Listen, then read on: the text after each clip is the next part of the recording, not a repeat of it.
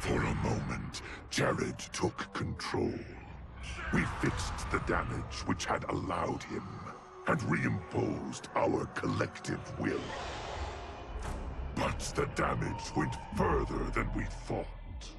Without Quan Chi's aid, the spell which birthed us would fail. All of our souls would die.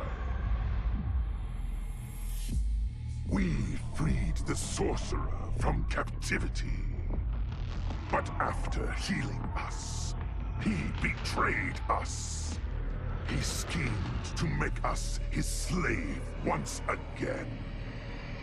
Combat was fierce, yet we persisted, finding strength in the unique abilities of our collected souls.